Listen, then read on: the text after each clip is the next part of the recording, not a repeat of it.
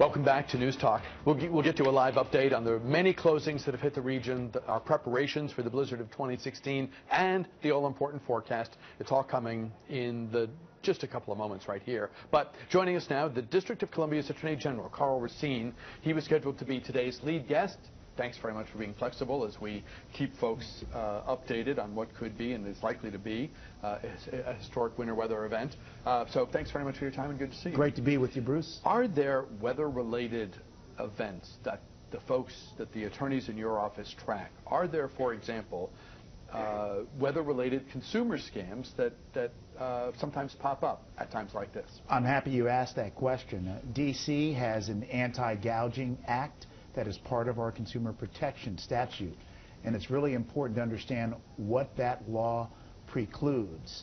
That law makes it illegal for any merchant to provide a service and charge more than a 10% markup.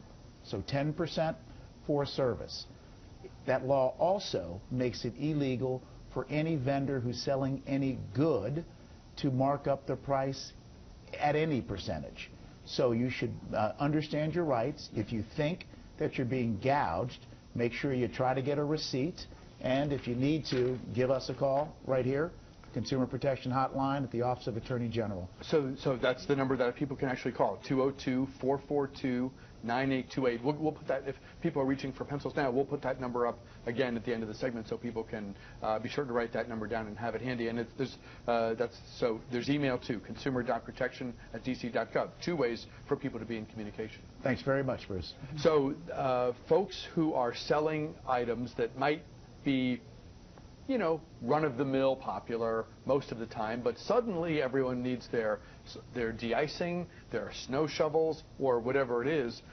There are rules in place. There are laws on the books that say you can't just jack up the price of that item to anything you want because it's suddenly a crisis environment. That's exactly right. And look, the reality is that most hardware stores, most convenience stores do it the right way. Mm-hmm. They're fair, they understand the law, and they comply.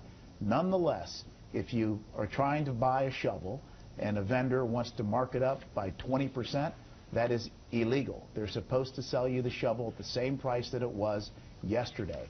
If you're purchasing a service, there is provision in law where the service can be marked up, but there's a cap on that markup to 10%.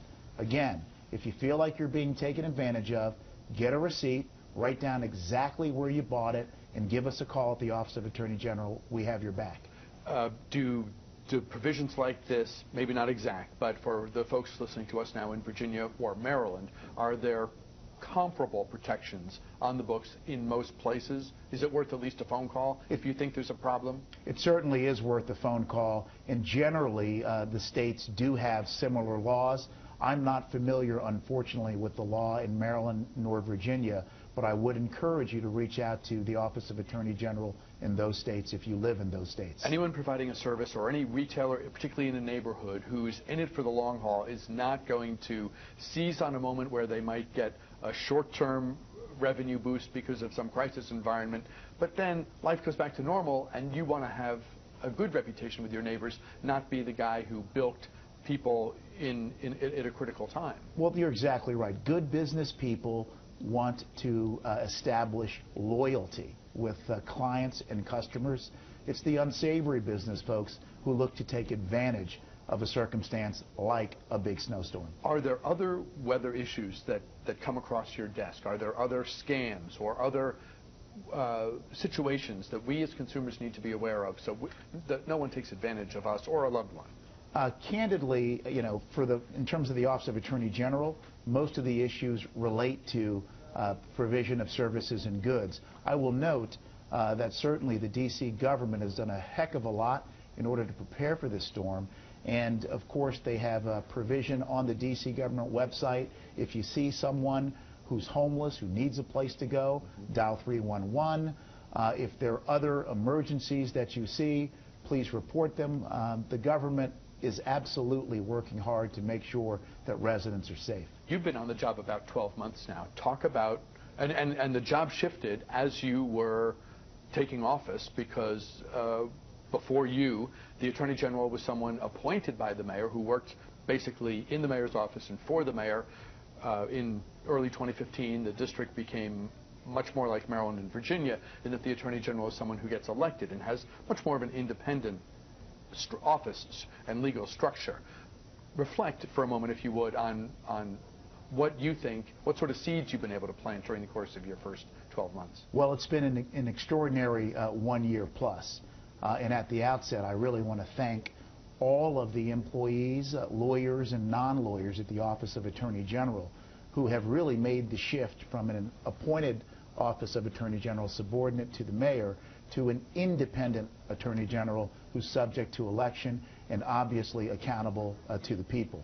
And so the staff has been really remarkable. I think we've had a banner year, candidly.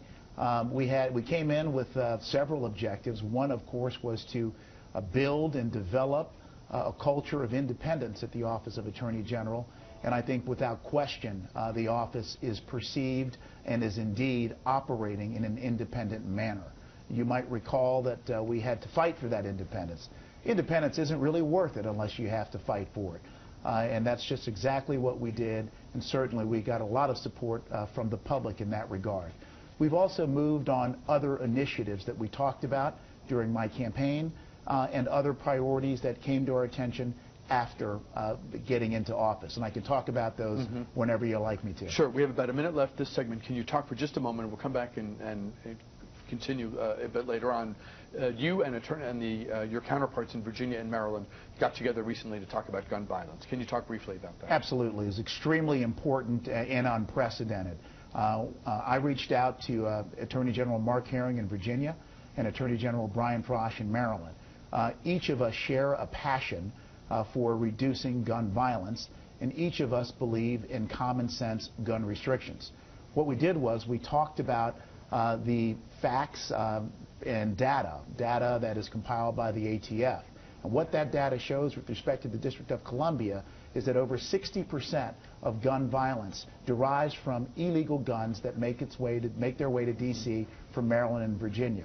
So we got significant commitments and other work to do from Maryland and Virginia, all directed at reducing gun violence in the District of Columbia. This is an ongoing push, not a one-time thing, the three of you? Oh, absolutely. It's an ongoing push, and I must say, we're not only going to focus on gun violence, we're going to team on other issues like consumer protection together. Mr. Attorney General, stand by for just a moment. An in-depth look at the region's preparations for the blizzard of 2016 and the latest on the forecast next, and then more of our conversation with D.C. Attorney General Karl Racine. Keep it here.